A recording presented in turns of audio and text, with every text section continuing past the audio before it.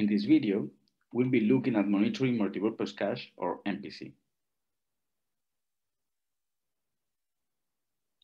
You may have noticed that many of the outcome indicators we looked at in the previous session were for specific sectors. Multipurpose cache, MPC, is designed to enable recipients to meet their basic needs in accordance with their own priorities. This flexibility in the design and use of MPC can make the monitoring of associated outcomes more complex.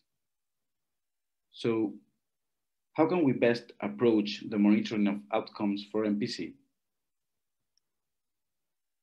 Let's briefly remind ourselves of some key aspects of multipurpose cache, which are relevant when thinking about monitoring. MPC is a type of assistance, not a program in and of itself, nor is there one standard universal way of doing it. Interventions using MPC will vary in terms of transfer value, frequency, and duration, which are critical in determining how effective they are in addressing needs. MPC transfer values are often calculated with reference to a minimum expenditure basket, MEB, which will encompass items and costs from a range of different sectors, as well as costs that may not sit within a specific sector. Because MPC enables disaster-affected people to make choices and prioritize their own needs, it may or may not lead to them meeting humanitarian standards for assistance in relation to a given sector. Drawing on this aspect of multipurpose cache, let's look at some key implications for monitoring. MPC is one form of CVA, so much of the same general guidance applies, including the types of monitoring issues and indicators to consider at the process and output levels. Also, at immediate outcome level to a large extent. For example, people's ability to spend the cash, where and how. The more significant differences relate to medium-term outcomes. When monitoring MPC outcomes, we can be looking at measures of both people's ability to meet their own self-defined needs and whether minimum humanitarian standards, such as sectoral standards, are being met. We will also need to monitor and look at the context in which MPCs have been given, such as price fluctuations, any chances in access, seasonality, coping strategies, and well-being. There are a range of different perspectives on what type of information should and should not be collected to monitor MPC outcomes. Some have emphasized whether recipients can meet their self-defined needs and remaining gaps, often using more holistic outcome measures, for example, relating to well-being. Other people place more emphasis on sectoral outcomes, and there are also differing perspectives on whether and how to incorporate expenditure data in the process.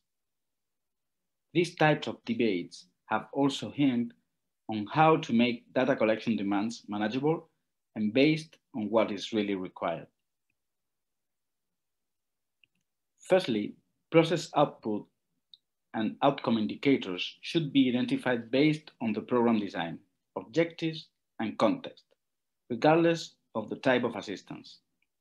Practitioners can use general CVA monitoring guidance when monitoring MPC, as well as specialized guidance for MPC outcome monitoring. Secondly, there are two main types of information to collect relating to outcomes.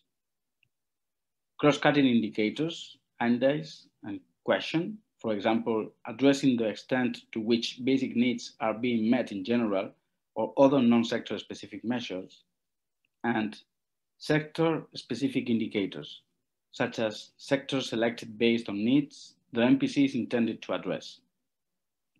Practitioners may also choose to collect expenditure data. To help resolve some of the issues with outcome monitoring and provide a basis for better and more consistent measurement of the outcomes to which MPC contributes, work was undertaken under the Grand Bargain Cash workstream to develop MPC outcome indicators. The first draft for testing was released in mid-2019 and contains a core minimum group of indicators, along with guidance and recommendations on how to select and use them.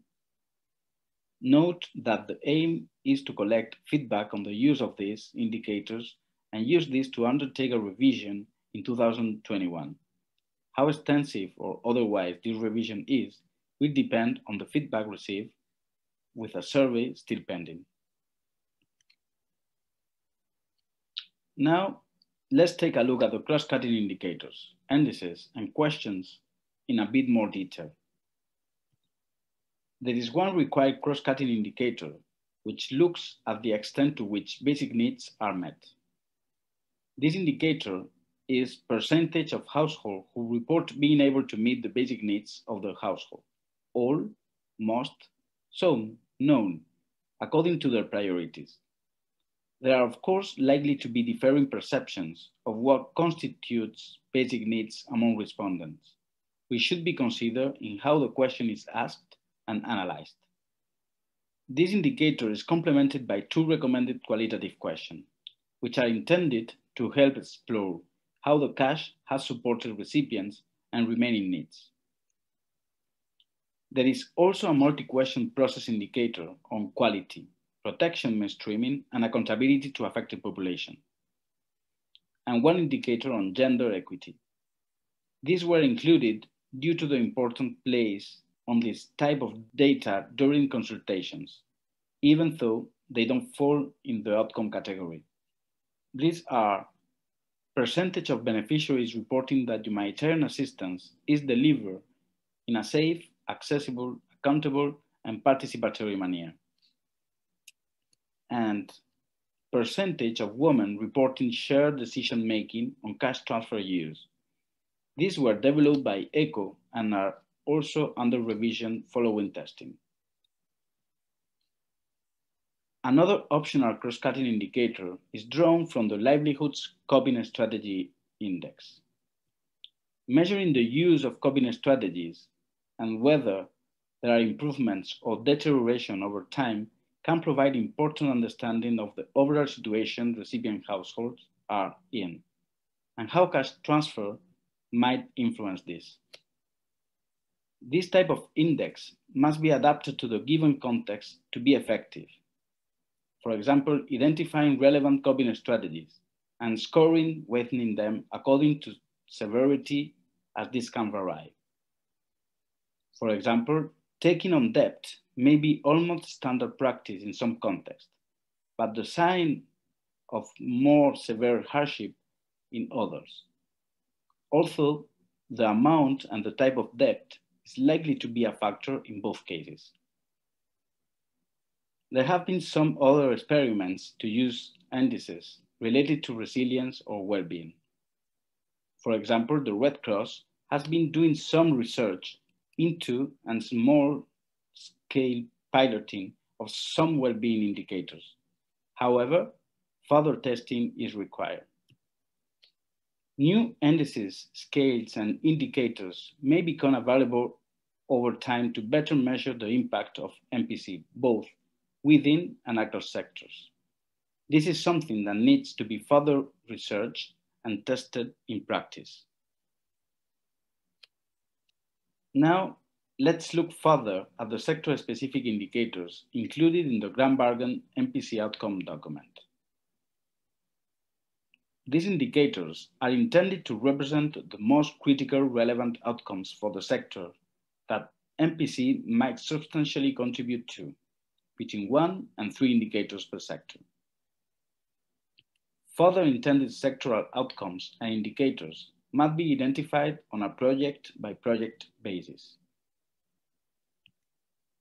These indicators were identified in consultation and agreement with the relevant clusters. Some clusters, for example, nutrition or protection, choose not to include outcome indicators as at the time of initial development. Suitable ones hadn't been identified, agreed upon. Rather than encouraging collection of data against all sectors and indicators, which could very quickly become unmanageable or very time consuming, the document proposed at least one indicator from each of the 3 sectors is required. The sectors should be selected based upon the identified needs and people's priorities. Using MEV or transfer value categories or amounts may be helpful. Practitioners may also choose to collect expenditure data. There are obvious potential benefits to this in understanding how the cash is actually used, but it's also worth being aware of challenges around recall and accuracy. For example, it's recommended that expenditure-based indicators should inquire about overall household expenditures, not only the use of the MPC transfers. Also, instead of measuring exact amounts, agencies may wish to simply ask people the 3 or 5 most important expenditure categories as part of a lighter, people-centered approach. Thank you for listening.